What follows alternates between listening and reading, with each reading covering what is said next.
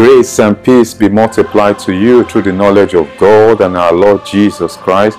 Welcome. Today we'll be looking at the topic, our interest and propriety in God. Our interest and propriety in God. We have a vested interest in our Father. He has vested interest in us. It's almost like so many things in the spiritual lessons that we can learn from our physical lesson. People buy stocks, they have ownership in companies, or they could buy stakes in one area or the other, maybe it's bonds, debenture, shares, and what have you. And even in God as well, in the kingdom of God, God actually has given himself to us as a gift for us to have ownership in him, proprietary in him, and that's the context of what we are looking at today. Just as a child has a vested interest and proprietary in his father, we as well as covenant children of God, we have a vested interest and proprietary in God, our heavenly Father. That means everything God is, all God is, God has given us access to it. That's why I said all things are yours. That's why God calls himself our God. That's it, for this God is our God. And a lot of the time you could find that the psalmist David was personalizing God. It's almost in a sense that that's why God gives us the right to do that as his covenant children. Remember in the resurrection of the Lord Jesus Christ, John 20:17, which we also look at, he said, I am ascending to my Father and your Father, my God and your God. What a joy for the interest and the proprietary we have in our heavenly Father. That is all God is. We have a stake in it. He has given himself to us by covenant, and that's essentially what salvation is about. God giving himself to us, that we have a ownership stake. We could almost say ownership stake, quote and unquote, in the person of God. The Bible is about God's interest and propriety in his people, and his people's interest and propriety in him. It's a mutual vested interest, we could say. It's almost like many times God will say, abide in me and I in you. God will say things like, I will be their God and they shall be my people. So it's going two ways, because God is not just God is not just making himself our master. He's our master, quite all right, but he's not just dwelling in us, he also wants us to dwell in him. So the Bible is essentially, from Genesis, we could just see how God called out Abraham, said that I will show you a land that your seed shall be great, made a covenant with him. And in a sense, a covenant is essentially two parties giving themselves to each other. They belong to each other. The issue of the matter of a party is the matter of another person. They are one inseparably by covenant. So essentially, a covenant union is such a union whereby the parties have a vested interest and proprietary in one another. So God has ownership stake in everything about us. So let's settle that. And that's so much comfort to us as believers, that my life, my health, marriage, career, cars, yours as well, detail for every believer, everything about us, we don't own ourselves. As 1 Corinthians 6 tells us, that we are not our own. We don't belong to ourselves. We belong to him. He is ours. Our body is his temple. So he has an ownership stake, will I say majority, if not holistically, everything about us, because we are no longer at home. We don't live for ourselves. He owns us. He purchased us with his blood. So he has an ownership stake in everything about us. We in turn have an ownership stake in everything about him. Nobody can have ownership stake in God apart from God giving himself to them. That's why God is our inheritance in the new covenant. He gives himself to us. That's why it's almost like, hey, what did we use to buy ownership stake in him? It's just grace.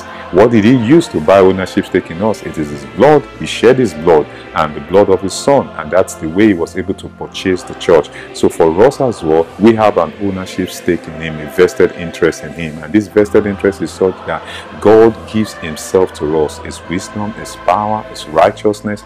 Just mention it. So in Jeremiah 32:38, it said, they shall be my people and I will be their God. Also Revelation 22 as well. And continually we see it all through scriptures, where God keeps saying, my people, and that I will be their God. I will be their God. So God is not just satisfied that he's the God generally of his creation, but personally to us as believers in Christ Jesus, he has given himself to us as our God. So he said, they shall be my people That is, I will have vested interest and proprietary in them. I have an ownership stake in them. You touch them, you touch the apple of my eye.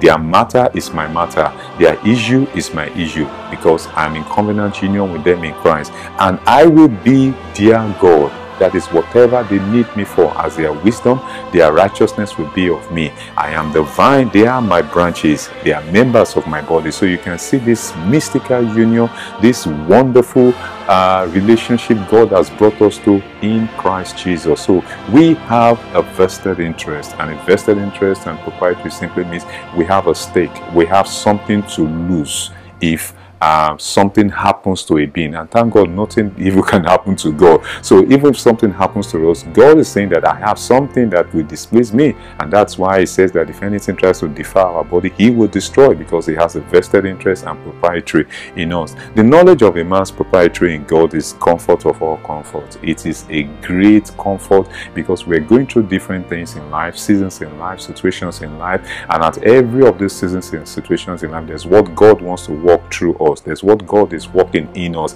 and there's a measure of comfort we need, or else discouragement might come in, weariness might come in. But our ownership said that, no, you know what, that's why Job could say, even though he's laying me, yet will I trust him, because we just say that, look, he has an ownership stake in me, and I don't think he would allow certain things to happen in our life. He wouldn't allow us to be tempted beyond what we can carry. So interest and proprietary in God makes the heart full of joy, as the sun is full of light. There's this story that was said long time ago, centuries ago, at 16th or 17th century, of this young man in a ship voyage, and there was great storm that was happening in the sea, and everybody was troubled, but this young man was not troubled. He was just went about, and after the whole thing went down and was quiet, they now asked him, what made you so be at peace during the storm? The boy simply said, because my father is the sailor and I know that he's not going to drown this ship or do something crazy. And what a way for us to see ourselves, that look, God the Father is the sovereign God, the God that nobody can resist his will, nobody can hinder his purpose, for us to just have our nerves calm. We have propriety in God because he has made us members of his body. Members of his body, much more than a person we have stocks or shares in a company, because what it simply means is like our feelings. He said we're easily touched by the feelings of our infirmities. What affects us affects him. If you touch any member of my body, my head is going to react. And so God is saying that by salvation in Christ Jesus, we have a proprietary in him, by him making us members of his body. We are the bone of his bone, we are the flesh of his flesh, by covenant in Christ Jesus. So anything that relates to him relates to us. Whatever affects us affects him as well. It's just by covenant union. So just as a wife has a proprietary in her husband, we have a proprietary in the Lord as our husband. So a wife naturally inherits everything the man has, the husband has, and she has a vested interest in the man. The health of the husband is a concern to the wife. The wellness of the husband is it's a priority to the wife. So even for us as well, let's not see ourselves as more or less like we are on the frolic of our own, and then it's almost like that's why God will always say continuously, don't be afraid, that I will be with you, that I will never leave you nor forsake you. Hebrews 13. Continually through scriptures, God giving comfort to his people. So a wife has a vested interest and proprietary in her husband. We as well have in our Lord. Is our Lord, is our husband, is our bridegroom. What a joy. Just because of our interest and proprietary in God, we can write my on God's life, on God's wisdom, God's power, God's strength, God's righteousness, God's glory. The love of God. Whatever belongs to God apart from his throne and his deity. And he even said that, well, let's not even go deep into that. But whatever communicable attribute that God has, God says we can write my on it. That's why the Lord said the glory in John 17 when he was praying. He said, the glory you've given me, I've given it to them. And so he has made us members. Whatever belongs to my head, the glory of my head is that my body is well nourished and taken care of. So we can write my on God's life, on God's wisdom, God's righteousness, God's law, on every communicable attribute of God. God says it is ours. It is ours. So in any situation we need it for. That's why I say, if anyone lack wisdom, let him call on me. It's the strength of God. It said this. It said, I can do all things through Christ who strengthens me. The grace of God. God says it is yours. All things are yours in Christ Jesus. For in him are yea and amen. So nothing calms our nerves or the human soul like the knowledge of having an interest and proprietary in God. It's one thing to have interest, a vested interest and proprietary in God. It's another thing to know a clear sight of it, a working knowledge of it, which is what the Holy Spirit does in our life. So without a working knowledge of that, it will almost be like a ship that is in the boats in the sea, and it's just being tossed to and fro. But a knowledge, a revelation knowledge continually by the Spirit of God in our hearts that, look, I have a proprietary, a vested interest in God, and so I am not by myself. God is my matter is of topmost priority to God. Every one of us individually. What a joy. God cheers us with his presence because of our proprietary in him. So his presence is always with us. What a joy, what a joy. And he is the omnipresent one that is everywhere. So we carry his manifest presence wherever we go. And this is why our thanksgiving knows no limit. The moment God is just opening our eyes to various things, several things, that unlimited possibilities that are open to us in Christ Jesus. So he cheers us with his presence so that we bring the presence of God into any environment we come into. Also, God supports us with his power because of our proprietary in him. So there will never be a situation, God will never ordain a situation where we'll be in any situation and the exceeding greatness of his power is not there to work for us. It's one thing for the power of God to be present with us, another thing for us to be aware and for us to have exercised ourselves to release the potential of that power into that situation. So that is why God continually wants us to grow in his knowledge, to grow in the grace of God, to grow in the knowledge of God, to grow in our walk, in our fellowship with him, because through that we just have seen all that our project is not just our project. Your career, your business, your marriage, it's not just your marriage, your business. God is actively involved. God owns me, he owns you, he owns every one of us that are believers in Christ Jesus. He just doesn't own our spirit, but every part and parcel of us. So God guides us with his counsel because of our proprietary in him. He makes sure that we don't lack his counsel if we would but ask him. I don't think he forces himself on anyone. He has given us a will. Well, every now and then we return back to him. Lord, what are you saying in this matter? Lord, I need your wisdom. I need your counsel. What path are you leading or guiding to? Because his spirit is always there to guide us. So he leads us by his spirit because of our propriety in him. He said, as many that are led by the Spirit of God, they are the sons of God. And so God also leads us by his spirit because of our propriety in him. Because he has made us one spirit with himself. 1 Corinthians 6:17, that he that is joined to the Lord is one spirit with him. So God leads us continually, the spirit of wisdom, the spirit of might, the spirit of grace, the spirit of the fear of the Lord. So what a joy. It's one of the greatest assets excuse me. It's one of the greatest assets that God has given us in redemption. God giving us a spirit inside of us to lead us, to guide us, to unveil the things of God to us. What a joy. God also supplies us with his goodness because of our proprietary in him. We have a good God. We serve a good God. He said, oh, taste and see that the Lord is good. A gracious God. He supplies us with his goodness every day. He says, surely goodness and mercy will pursue us, will chase after us. Like they said, that the original context was like a prey, a lion or so, chasing after a predator, chasing after his prey. I mean, an animal going after, hunting after another animal. So the goodness and mercy of God chasing us every day wherever we go to. What a joy, because we have an ownership stake in him. Our success is God's success.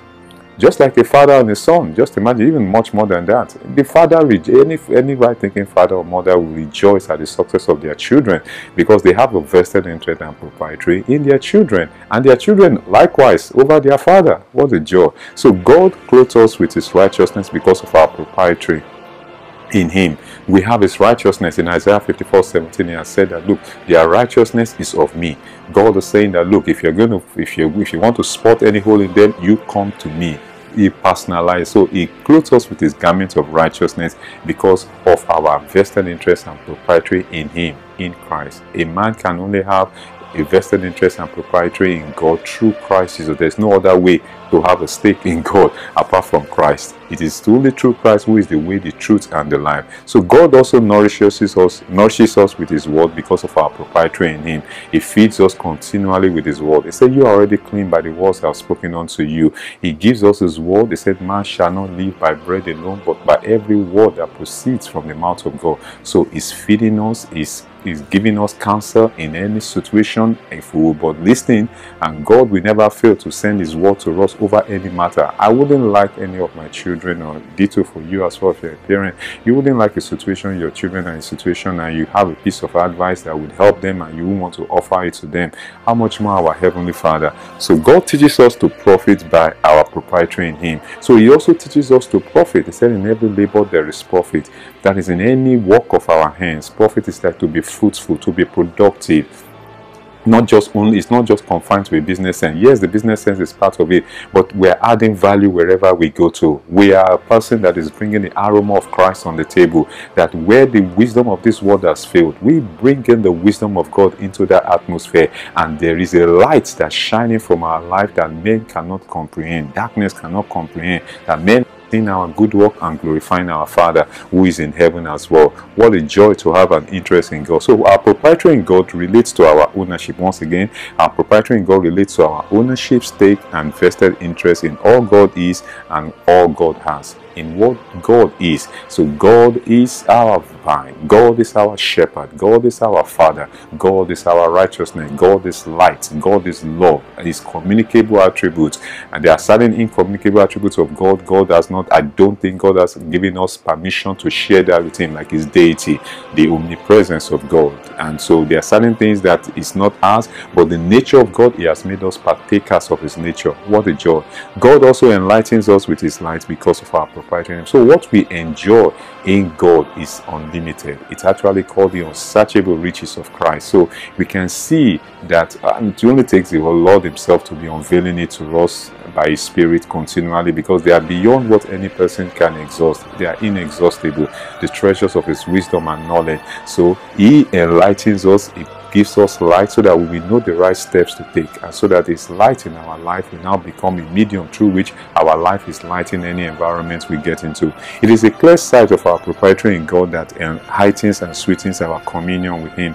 Or else communion with God will just be like a ritual. It's almost like, okay, one of those things I have to check the box and go. But the more God is unveiling Himself to us, revealing Himself to anybody, the more you just find that you're trying to clear everything on your way to just be with God. You're not just waiting for morning devotion. There's no such thing as morning devotion. Don't take me to the market with that. There's no such thing that this is the secluded time. Yes, we have secluded time, but you are always longing for all day long, looking for an opportunity to commune with Him, because you just see it just becomes a very rich and a very rewarding experience that every now, all through the day, our heart is giving thanks. It doesn't mean that we are just locked up in a room, but every part, whether in the boardroom, whether in the Senate, whether in the marketplace, whether in the church, everywhere, our heart is attuned. The posture of our heart is continually on Him. Our eyes are on Him. What a joy. A man that sees his interest in God will hang upon Him and trust in Him. That's where trust comes from. I mean, if you only trust anybody when you know that they have something to lose in your loss.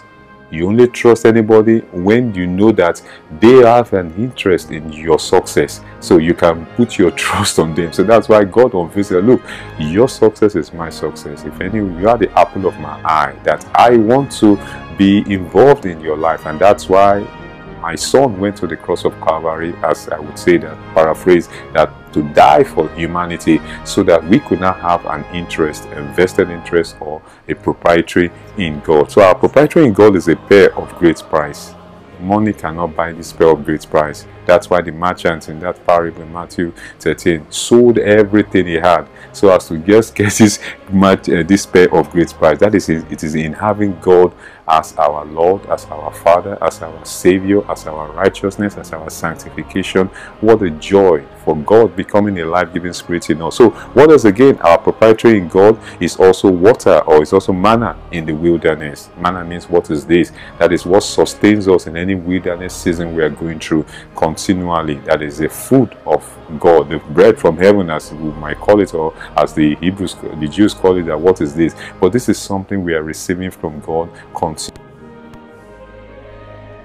because we know that is our Father, is interested in our nourishment, in our being strengthened and edified. Also, our proprietary in God is water out of a rock.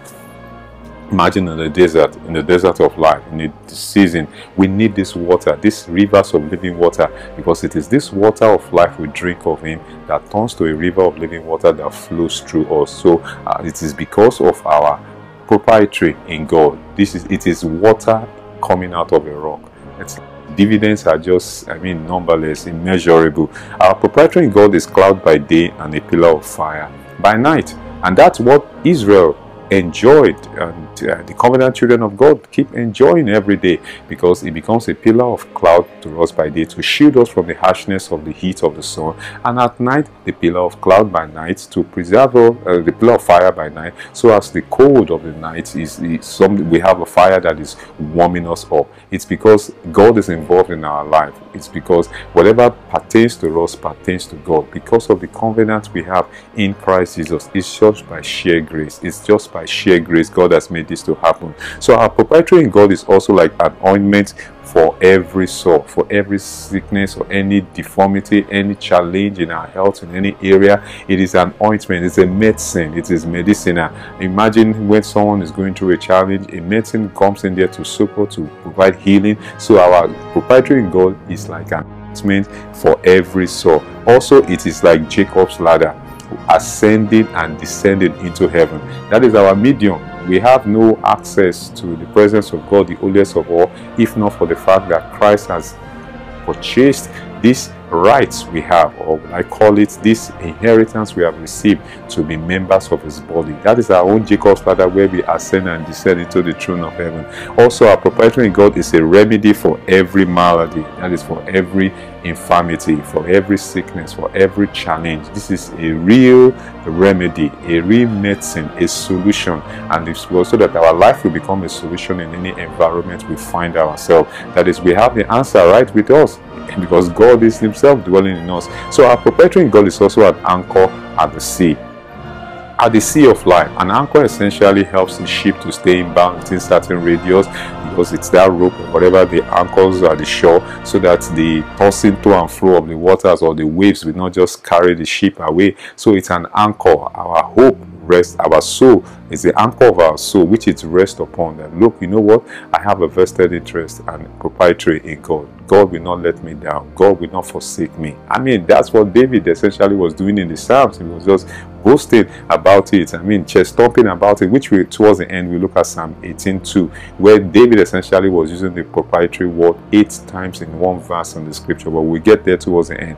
Our proprietary in God is also a shield against Satan. It's a shield against Satan, because we just know it. Like He prayed, the Lord prayed for us in John 17, that look, I'm praying not for the whole world, but for them, that you keep them from evil. He also said in John 10 that no one can snatch them from my hand. So it's a shield against Satan, because really we belong to God. That's why I said our body is His temple. Whatever tries to defy it, He is going to destroy.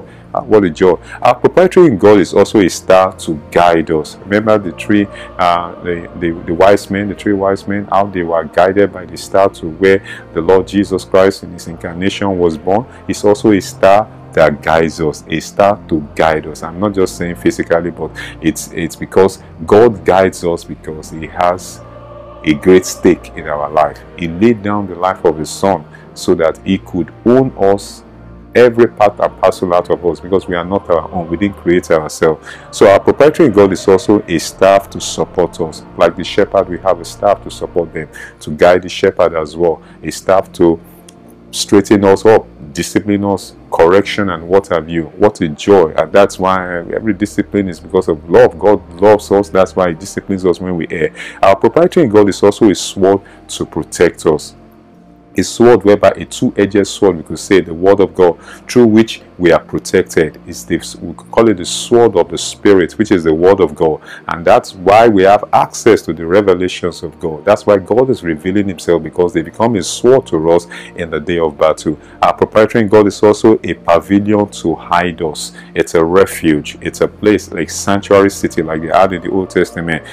place that shields us. Usually a pavilion, you use it for like a building or a house. Let's just use it in that context, whereby to shield from the harshness of the weather, whether it's raining, whether it's sunny. So it's a pavilion that hides us, a pavilion of our redemption.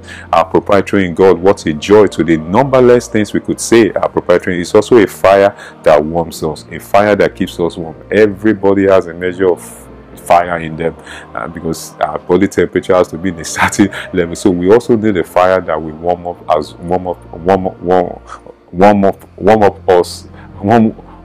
up, immerse in every now and then in any situation. So because of our mutual propriety in one another, our matter is God's matter. My matter is God's matter. God's matter is my matter. So my burden is his burden as well. His burden is my burden.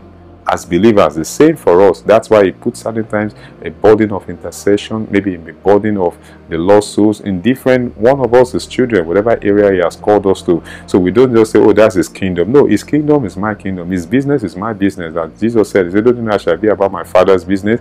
So that's why it calls for a higher level of responsibility from us. So our matter is his master. His matter is our matter. So his work is our work as well. And what a joy. So we start seeing that even when we are working on the church, or maybe in any project or any kingdom project, we don't see it as something that is for the pastors or for a certain church. No, it's our Father's business. What a joy. So it was the matter's clear sight of their proprietary in God that made them dare their prosecutors.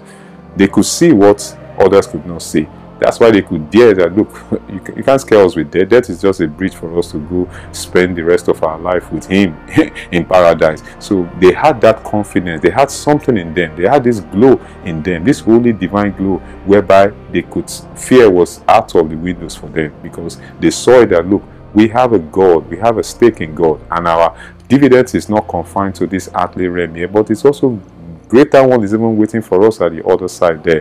What a joy. So as Jesus said in John 20:17, I am ascending to my Father and your Father. I think this is the first time technically I could say from the scripture that a human being could call God their Father.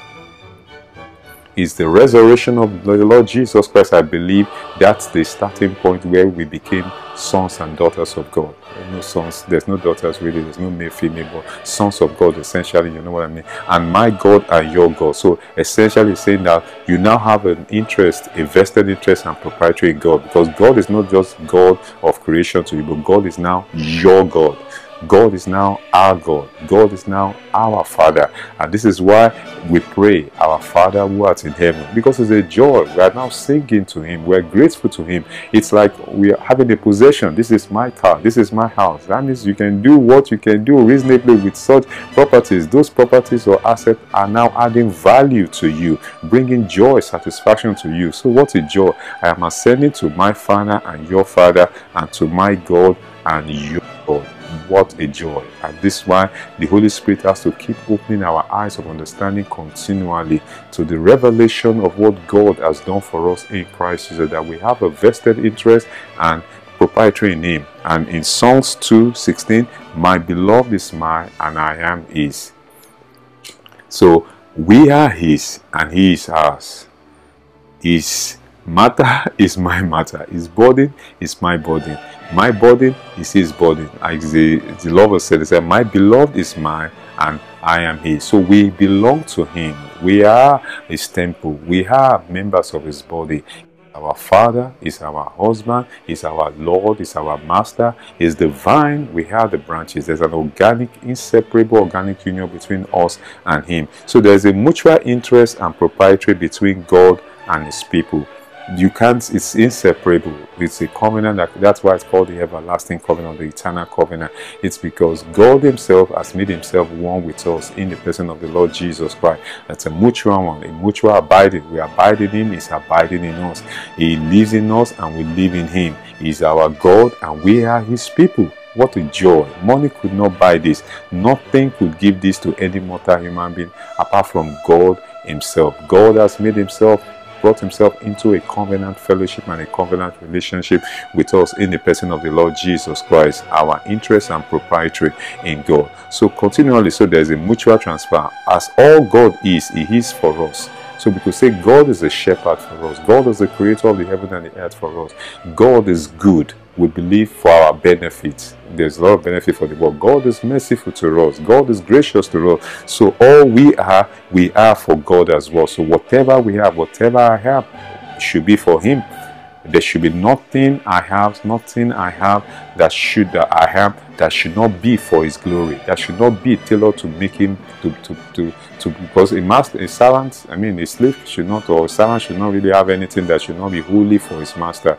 What a joy. So as all God is all the time for us, so as God is all the time for us, every time, whether in the night, in the day, any season, He said, "Lo, I am with you always, even to the end of the world." So as God is all the time for us, so we ought all the time to be for Him. Every time at His service. What would you have me to do? Probably should be the posture of our heart. This should be the posture of our mind, of our soul, of our spirit, of our body to Him. What does the Master have us to do?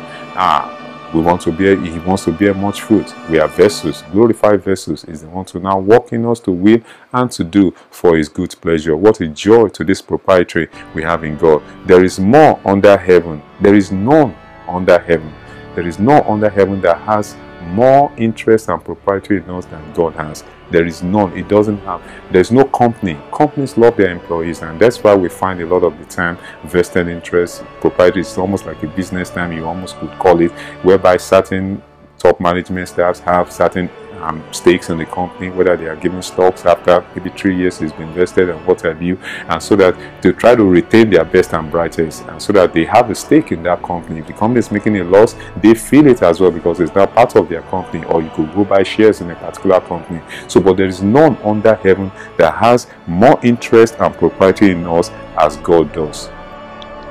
So I don't think God will be delighted or happy to see any member of His body sick, to see any member of His body not fulfilling the potential of what He redeemed us for, because He has a lot to gain. We are the reflection of His glory. We are His branch to reflect His fruit to them. That's why I said, "Let your light so shine before men, that they may see your good work and glorify our Father in heaven." So God's interest and proprietary in us is far greater than what any father has in his children.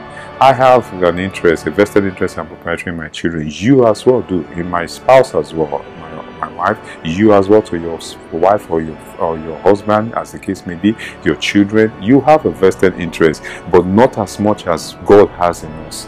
He said that if our earthly Father can give us good gifts, how much more our Heavenly Father? Far more than a general we have in His soldiers. And generals are very protective of their battalion, of their soldiers.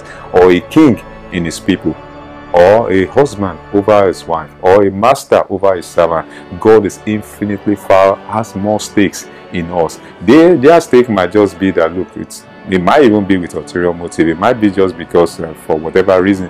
But God, He died. He proved His love to us. He died on our behalf on the person of the Lord Jesus Christ. Is there a greater love anyone can show towards their subject? There is no believer that has such an interest or proprietary in himself as God has in us, or as God has in him.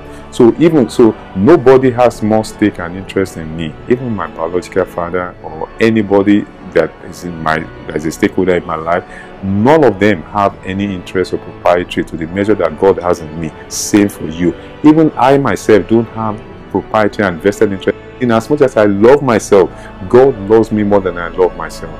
God cares for me even beyond my conscious imagination. God differs what I might think I need best for myself, because He has a vested interest and proprietary in every one of us, His children. What a joy. This is what causes our hearts to be leaping for joy and ever grateful to our Heavenly Father. So because of our interest and proprietary in God, we can boldly say, God is our God. This is why we can boldly say, in the day, in the night, in any season of life, that this God is our God. Others might not be able to say that, okay, He's God of creation, but we can personalize it. That, look, if you have shares in a company, that's your company. and in a company shares, you can't claim to have everything about it. You can just say, okay, I have shares in this company. Others who have shares. But in God, because you have a part, a partial part in that company, depending on the shares you have and what have you. If you have 10,000 shares and they have, let's say, 1 billion stocks or shares, I mean, you just have a minute fraction. But there's no such with God.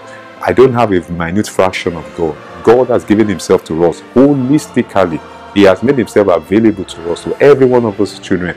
We don't distribute God. God is not divided among his shares, among his children, like shares in a company are divided among the shareholders. No, God gives himself 100% to every one of us. What a joy, what a joy. So David in Psalm 18 verse 2, we could say, used proprietary 8 times. 8 times. I mean, the concept of proprietary, because he was personalizing the God is God. He said, the Lord is my rock, my rock. He didn't say, essentially he was using what Moses wrote in Deuteronomy, that the God is our rock, right? But he personalized that, look, it's not just rock of Israel. Look, I have to bring it home to me. He is my rock, he's my fortress, my deliverer. What a joy. And that's the Psalms essentially. Psalms essentially is, you could almost say in many cases, that the psalmist now personalizing what God has given in the word of God. So God wants us to take ownership of him. Let's put it that way. To be aware, to have a clear sight of what he has given to us in himself. So